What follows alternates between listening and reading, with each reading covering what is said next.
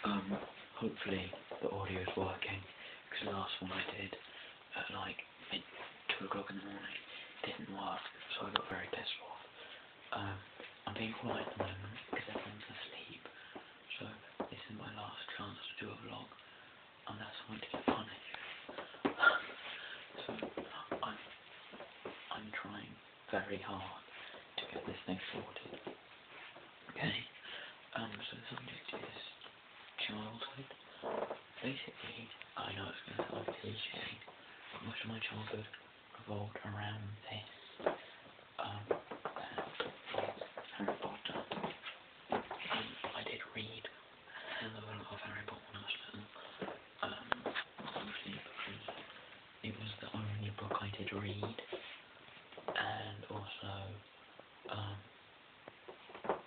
there's the book that got me into reading, and I used to love to read when I was little. My childhood was a lot like me at the moment, except I spent a lot more time outside, so consequently I got hurt a lot.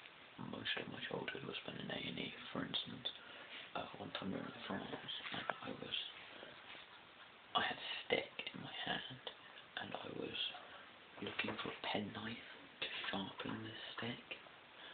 So I bent over, because I thought it was under my bed, so I bent over, and in doing so, I got the stick and poked it in my eye, directly in my eye.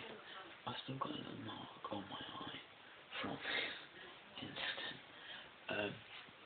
And I had to go around, and I had a big fucking red mark on my eye. The French took to get me eye drops.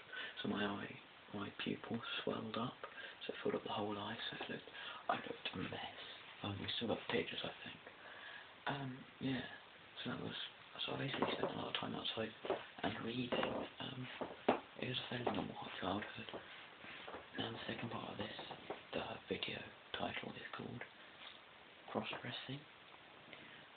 That's because there was quite a lot of dressing up.